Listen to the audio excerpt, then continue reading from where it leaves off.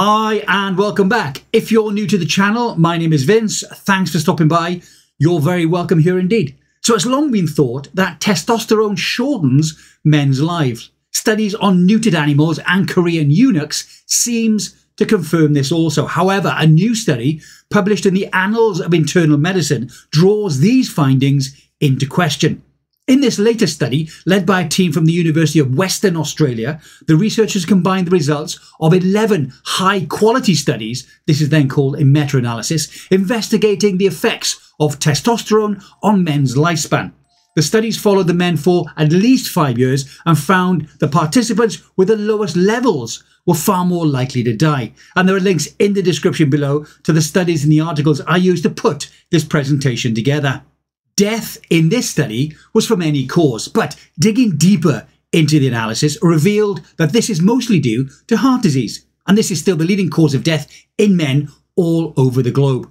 What is interesting is that the same process underlying heart disease might also contribute to erectile dysfunction. That's the ability to get and keep an erection that's firm enough for sex. Erectile dysfunction often occurs much earlier than the symptoms of heart disease and can act as an early warning sign of existing or even future heart problems. Testosterone is known to have a large effect on erectile dysfunction, again linking the levels of this hormone to heart disease. Testosterone levels typically decline as men age, dropping by about 1% per year from the age of 30. This is sometimes referred to as the male menopause or andropause.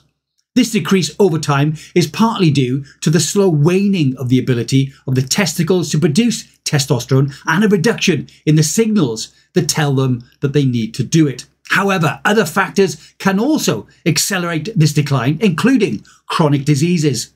But is low testosterone causing disease, or is a disease causing low testosterone? A limitation of this new study is that it was unable to figure out if low testosterone directly causes an increased risk of death. Testosterone is lowered by illness, so it could be a marker for underlying disease that results in an increased chance of dying. This is especially true for diseases that have long-term inflammation, and one of these is obesity. Helping unravel this relationship is the situation found in prostate cancer patients. When the cancer spreads, the patient is given drugs that drastically lowers testosterone levels.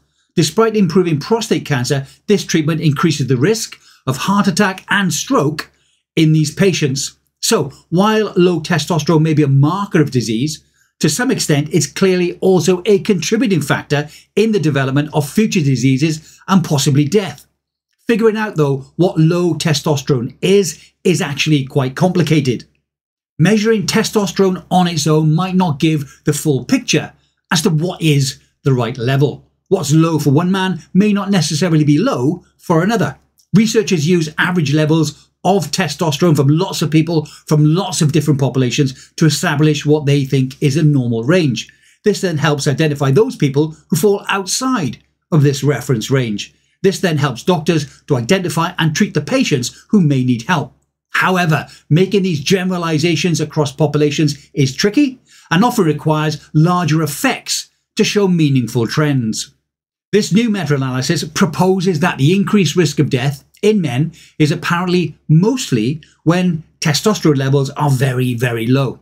What's important is that regardless of the levels defining what's considered normal for any individual, lowered levels for that person seem to increase their risk of dying. Given these risks, you may wonder if there is anything that we can do to prevent them. Firstly, men should certainly try to avoid things that reduce testosterone by adopting a healthy lifestyle and avoid putting on extra weight. But when levels are low, treatment to replace this missing testosterone could be a viable option for some men. There's growing evidence that testosterone replacement therapy, TRT, may help reduce some of these risks, including death from any cause and heart attack in some men. That said, debate still exists as long-standing and now largely outdated concerns regarding TRT causing heart attacks still remains. While most evidence now says there's at least no risk of heart disease associated with TRT, more research is certainly needed to determine if it can improve heart health in men. While there may be hope on the horizon in the form of TRT for reducing the risk of men dying from heart attacks, it looks as though this is going to be a long road until treatment becomes a more common option. In the meantime, it wouldn't be a bad idea to, like me, get your testosterone or your T levels checked regularly. As a 60-year-old, my normal range should be between 300 and 350. And on my last test, I was at 619. Now, regardless of age, anything below 300 nanograms per deciliter is classed as having low T.